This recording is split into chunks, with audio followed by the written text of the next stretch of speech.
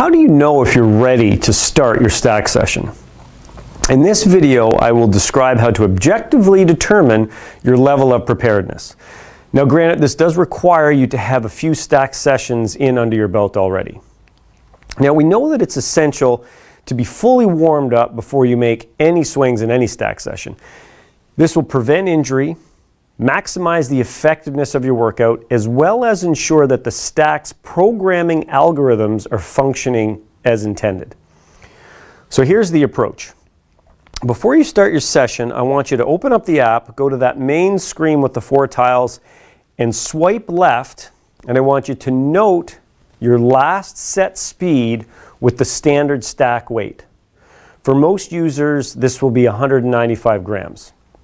If you're not sure, it will be the weight that you've been asked to swing in every session so far. So you can flip through those sessions to see which weight you've swung in every session.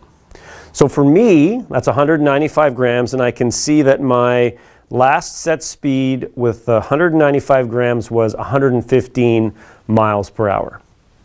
Okay, so let's assume that I've done my warm-up and I think I'm ready to start my session. I'm not, so I will be swinging a bit slower than 115 miles per hour. So I'm going to fire up my radar, so I'm going to turn on the PRGR down here. Okay, and I want to load on that standard stack weight, 195 grams. So remember, I think I'm ready to go here, and I'm going to make a swing. Okay, and I'm going to try to swing at max effort.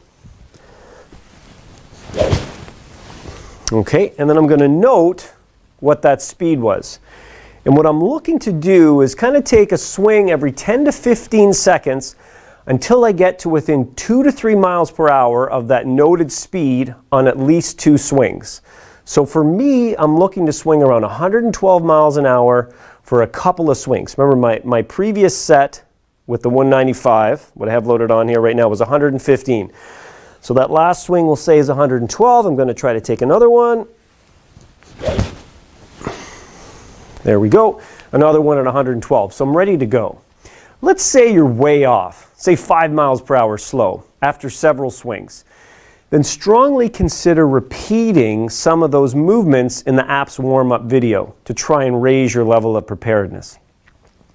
If you are sweating and you feel ready to go and are still swinging slow, then I would suggest proceeding with the workout, acknowledging that there are probably other factors such as sleep or your current level of recovery from previous workouts that are at play. Give that a go, and happy training.